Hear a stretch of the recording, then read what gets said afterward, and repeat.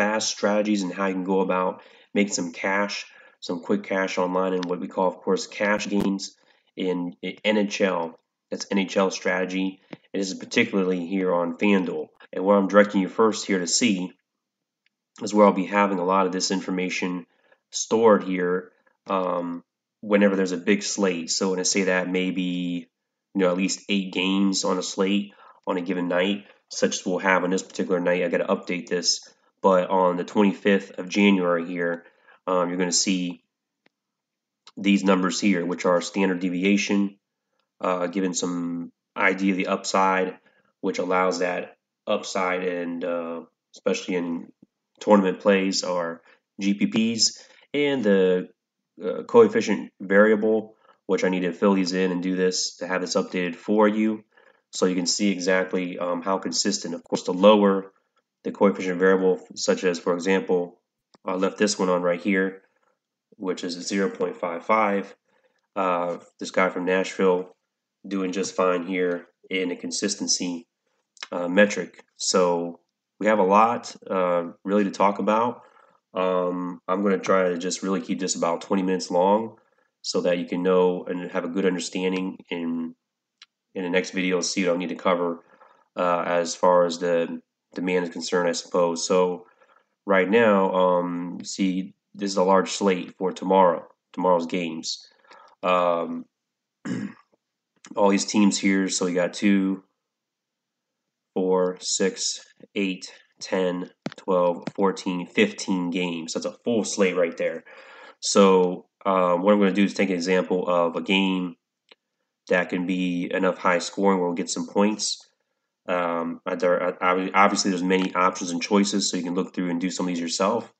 And so I'll show you what to do. So going ahead, I'm going to take this matchup here at 10 p.m. The Jets playing at the Ducks. So what I'll do is, to get a better idea or understanding first of these teams' records, which I'll use as information later, and to get a good idea. The Jets are first in the Western Central Division, and they're at 28-13 record. It's pretty good at 63 points. They lead their division as well in points, and even compared to like the Pacific Division, the only team that got over 60 points was the Golden Knights. And if you just want to look at a little bit more comparison, of course, you can dive deeper in these. Metropolitan Division only had one team score at least 61 points. So the Jets do score a lot of points, and we get some production out of these lines, as we'll find out. They've won 2 in a row, so that's good. Maybe they can make it 3 versus the what team was this?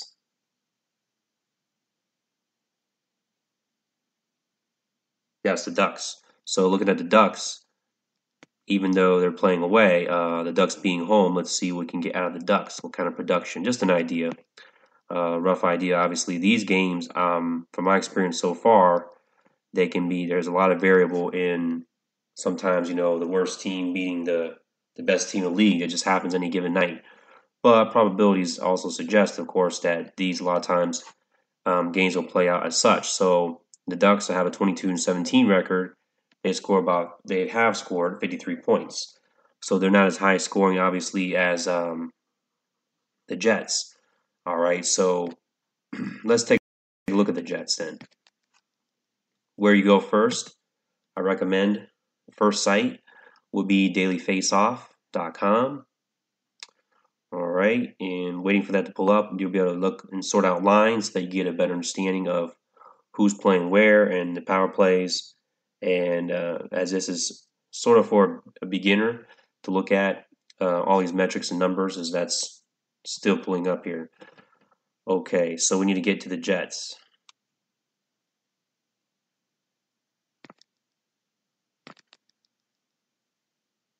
So we just select our team right here once we get to the line combination section of the site.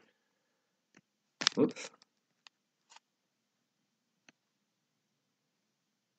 I've already done this actually for all the other teams except this particular matchup. I kind of left it for the video to analyze all the different matchups for the night so we can get the best chance of winning our cash games, whether you're playing for $1 or $5 or whatever it is.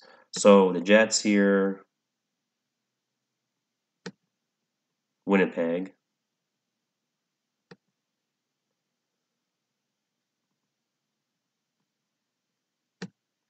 and we'll just wait for that to load next. What we're looking for while it's loading is it'll show us power play options, of course. We're really favoring guys that play in the power play. We're favoring, of course, guys that play in the number 1 line who play the most, and perhaps guys in the second line. Also, obviously, these are the front 3, but also the back 2 guys on defense. So we got Connor, Wheeler, Lane, and we'll look at the second line later. Coming down, it's on the front line, Morrissey and Troba. Okay, so we have already here first power play unit, Lane, Connor, Wheeler. These guys are on the first line, right? Let's just double check.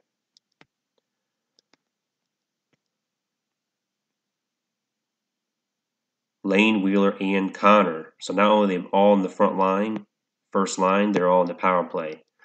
Okay, awesome. So we got some guys to work with here. Hopefully their prices are not too bad.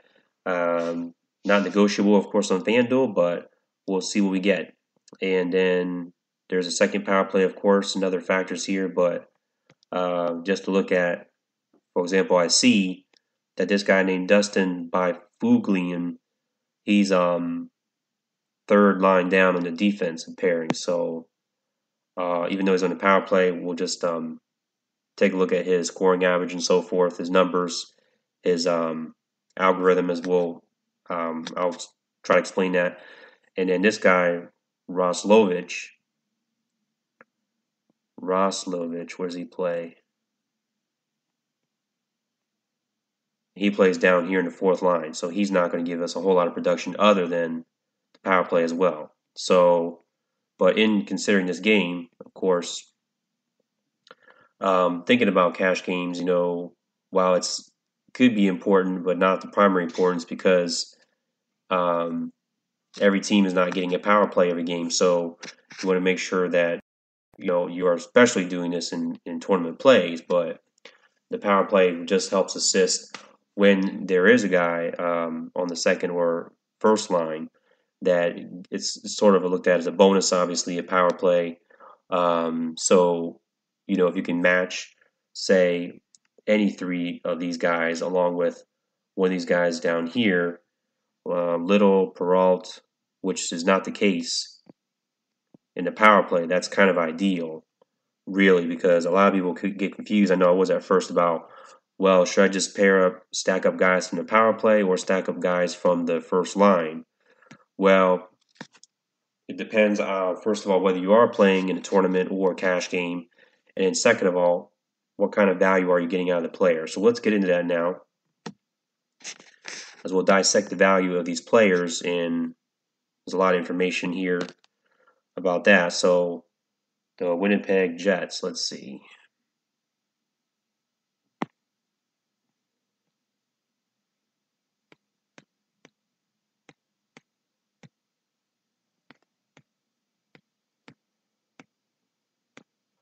This is Draft Dashboard while I'm scrolling through and looking for the Jets. That this program or software you can get online gives you a lot of algorithms. Okay, so here's the Jets, but it'll break it down simply right here. It's only showing 5 players. These are supposed to be the starting 5, including the goalie. So actually it's missing a defender. So it doesn't actually have the whole starting 6, that is, but shows like the top 5. Supposedly, I think it's arranged in fantasy points per game. You can check to verify that here in the depth chart, top 5 guys. Okay, so let's see if that is arranged as such. It's not really arranged like that when you look at it in here, but you can sort them all out. But remember, the key thing is, most importantly, we're looking for those guys that we just looked at on the front line and power play. So we would just watch this guy, Wheeler. We also want to watch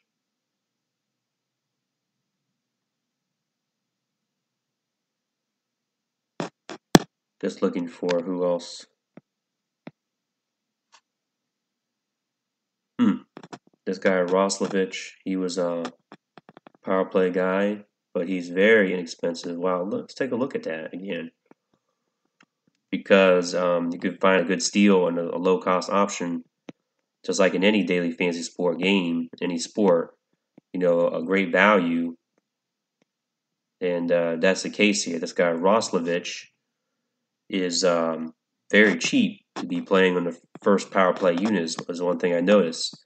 And remember, we're looking for Lane, Connor, and Byfuglien because these guys are in the front of the first line anyway. So let's see here.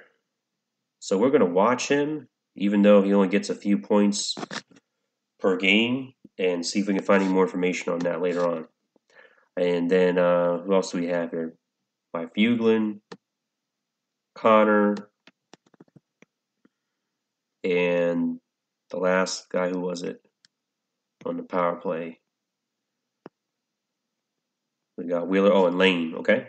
So we have basically the power play watched.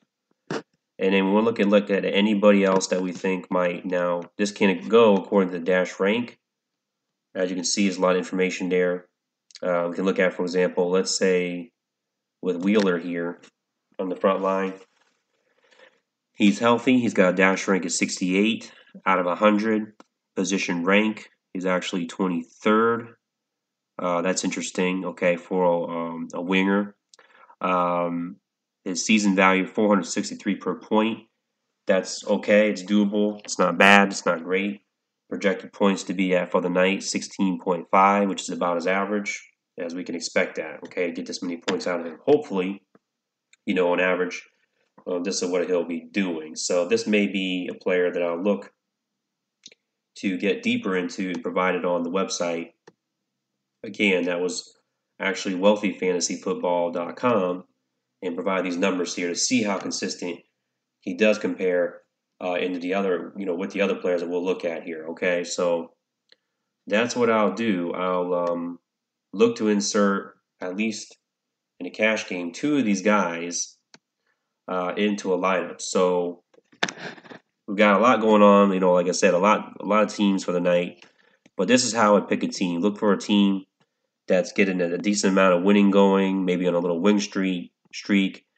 Find top line power plays, watch them on the draft dashboard, or write them down, whatever you have to do. If you don't have draft dashboard, I'll provide a link right below the video here and how to get that and sign up for it. And you can do a trial version of it for $1, no problem. So you can go ahead and make sure that's how you're choosing to start a setup, because I know a lot of people may ask the question, like I did, well, where do I start? How do I start to find players? As we'll look at here, as I've pretty much done every team, I didn't do the Ducks, but to look at the studs for the night. And most of the time, when I do my consistency coefficient variable, just like in my last video, I show you how to actually calculate these numbers yourself. You can do that with any one of these guys. To show you how about, seeing which of these guys turned out to be in the top dash rank in terms of value. Obviously, Jake Gardiner is not the best player in the league, at 100%. No, we're not doing that. So we're not buying into that idea here. What we're doing simply pretty much is right now it's actually not showing all the games because we're the night before, so it's not showing all the games, that are going on. But I just want to show you this anyway, because it's showing here that actually Gardner, as we'll look at, as defensive rank 23, that this will show us that his recent value, he's only costing you in recent, games since he moved up on the line. It was an injury or something, I believe, that happened. So he's at 253 points. So remember, the other guy we just looked at was 400 some value per point. So you get a lot more per point out of your dollar value for a point out of this guy right here.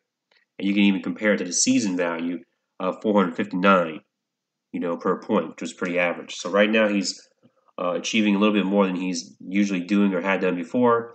And at this price, it's very good. So keep it down like that. So I won't be able to actually come up with a lineup here. I mean, I could put it if the timing was right into FanDuel, but I'm not going to do that right now, as I could do it in another video. That's probably what I'll do next, is just show you how to put it together inside of FanDuel, as far as how that'll go and what will happen with that.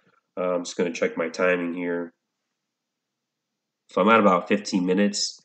As far as what else you can do in preparation before these games, you can come over to the site, which I've shown before, dailyfantasysportsrankings.com, and you would just go to like the article of the day. So, for example, the other day it was the 23rd, because I noticed this happened in football, basketball, that somebody would put down here in the comments. This is a really valuable, because they show here, of course, top goalies, top whatever, cheat sheets or handicaps, as you want to call them, for the week, or for the day rather, and show you some guys to consider. But then when you go down here to the comments, as you'll see, you can pick up and just view or download this spreadsheet right here. Okay, so this is awesome. And this is free. It provides a bit more information than the draft dashboard. But the draft dashboard has a lot of advantages that this does not, because you can arrange players, watch them as I had shown you I had done, and arrange them in order, optimize, come up with a lineup that's affordable, and so forth and so on. Have the algorithm as the best overall players, studs, all those different things. You can look for sleepers, arrange them according to the teams like we did, all sorts of things. But this is really nice and valuable as well, because as this is loading here, there's going to be all kind of options, like really already shown here on the screen. Offensive and defensive stats, home and road record splits. That's pretty important. Like for let's say if one of our teams, Winnipeg or the Ducks, were playing, let's see. Okay, so for example, Winnipeg, they're on the road tomorrow night, right? So it's showing here the road record is 8-7-4. So they're okay on the road, and we can work with that, still play those guys and go with that. Those guys we looked at for the Winnipeg Jets. All right, so what else we got here? It'll show you the opponents and a lot of information here. And right now, this is not working to where it shows all the features on the spreadsheet for some reason. It worked really good on my... Oh, it's down here. Okay.